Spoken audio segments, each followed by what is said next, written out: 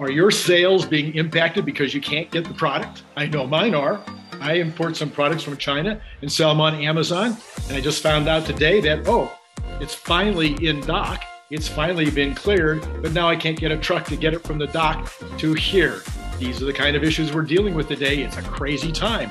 Prices are going up. You can't get enough employees. What do you do about it? How do you handle those situations?